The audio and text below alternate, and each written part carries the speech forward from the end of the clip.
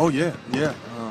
You know, I thought a lot of teams was gonna be good. And, I mean, I imagine y'all looked at me crazy like I had 3 heads on my face, but you know, I thought they was gonna be good. And whoever went down to the conference, when we had all our coaches up there, everybody talked, you know, well about each other. And I told you, the guards that was in our conference, now the bigs that's emerging in our conference.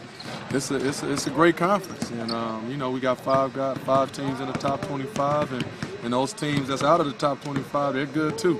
And if you underestimate them, you know, they can beat you on any given night. And we got to respect that. We got to respect the game, and how you respect your opponents is play hard.